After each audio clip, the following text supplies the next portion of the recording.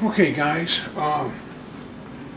here we go with our radio project. I ran into some snafus, and this is where I think you guys are going to be able to help.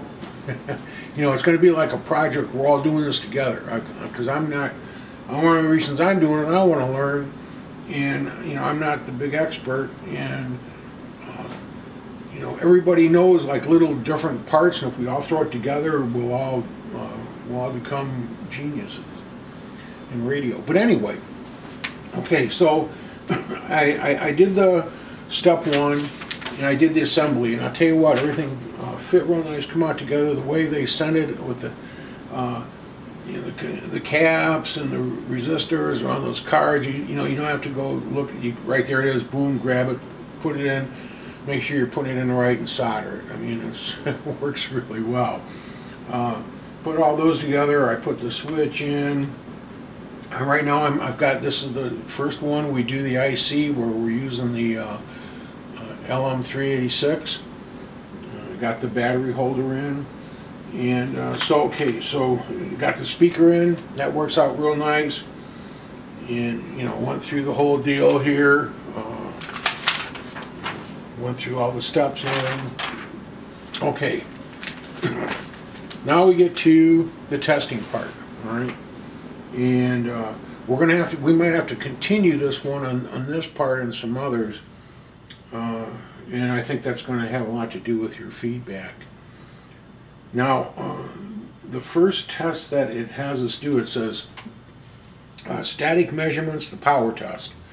It says we're gonna check the how many milliamps are in there right now. So it has a diagram, shows you how to hook it up and everything. Okay, and that's what I've done. I've got it all hooked up the way it's supposed to.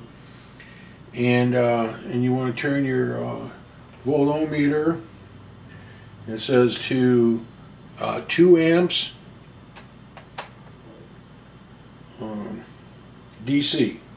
So okay, we're on amps DC.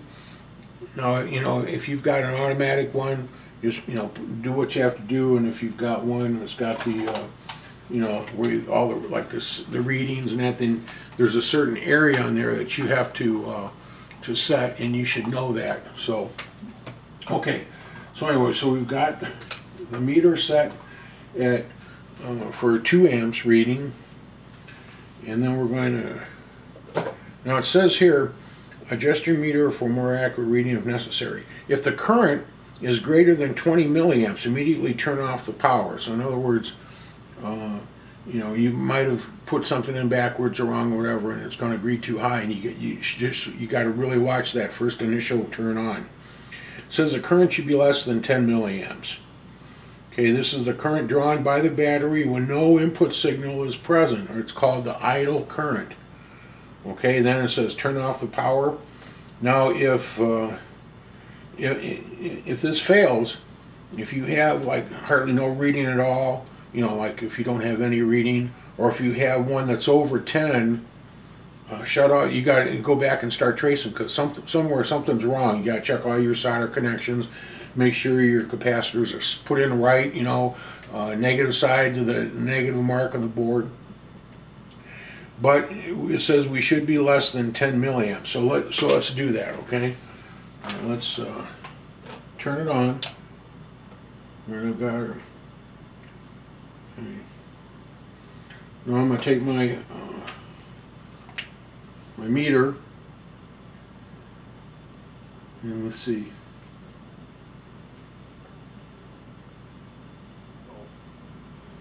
Alright, I switched meters because I think my other ones, my batteries are going bad. So I set this meter here, okay? I set it for the low reading, and I'm getting 3.6 milliamps, which is, it's below 10, and it's on the lowest thing, so that should be good. So, okay, so we passed that part there. Thank goodness. Now, shut shut this off. Now the next one says, okay, now we're going to put the battery in. Suppose let me show you the setup here I had real quick.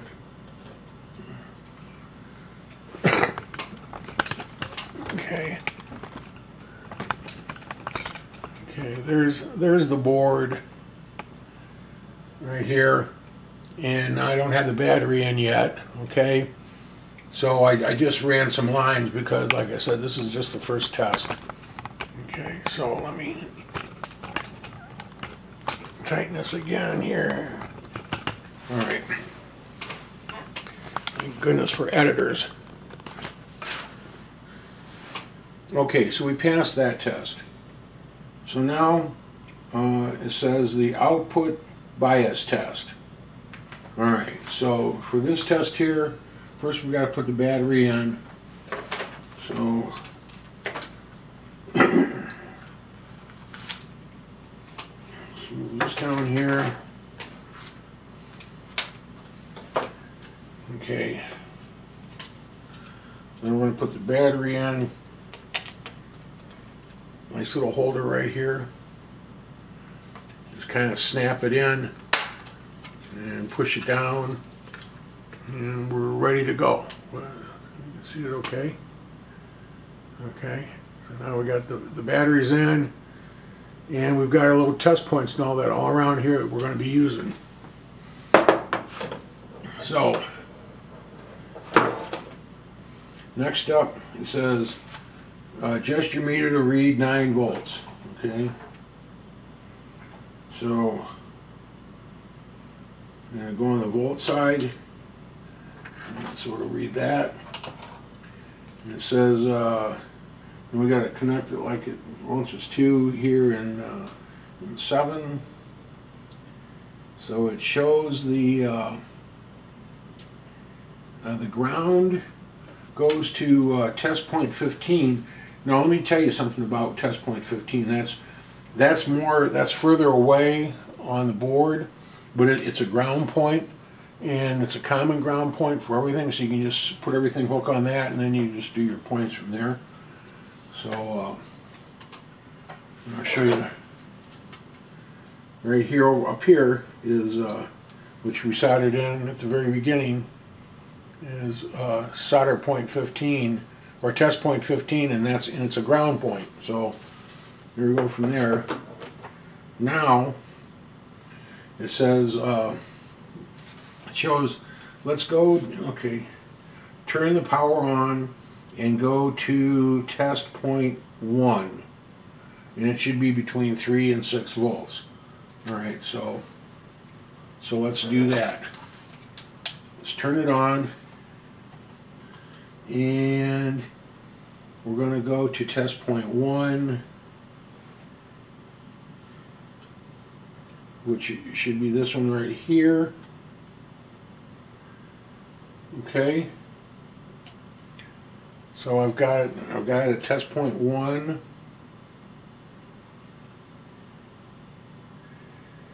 and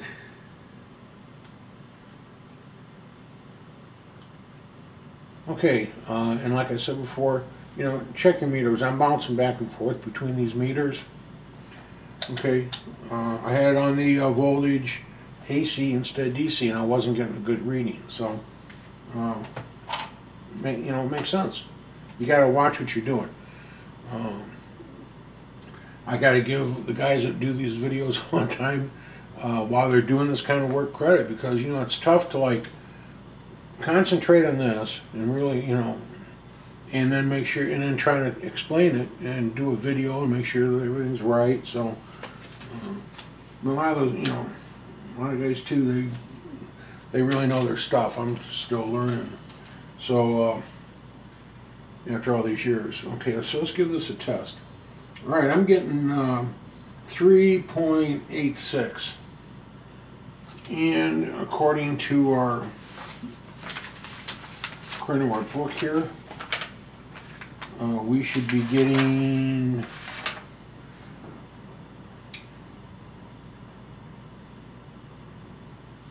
3 to 6. So that's pretty good, isn't it? Okay, we're right in the ballpark. So so that will work for us there. Whoops. Okay, let's shut it off. Shut this off. And so, like I said, we did what we could do. We did the test that we could do for the moment. And, you know, now here's the question. Can I do those same tests using a frequency from my generator that's a lot higher? In other words, it's telling me that, you know, normally it's done at 1 kilohertz. We're using 400. My lowest setting is 150 kilohertz. Can I do the tests at 150 kilohertz and get the same results that I would if I was using a lower frequency? I'd say I don't know that. So I'm trying to learn more about doing these tests, and so I can be better at it. And so if somebody out there, you know, says, yeah, sure, just do this, and you might have to make an adjustment, I'd love to hear it. And anybody else, I'm sure that's watching this would love to hear it too. So feedback is so important. So, you know, and your comments are a treasure too. So, you know, please. So with that, okay, on to making the transistor board, and we'll go from there. And as soon as I get that done, we'll pop on here and run those tests. Okay, till then, God bless everybody, and I'll see you real soon. Have fun.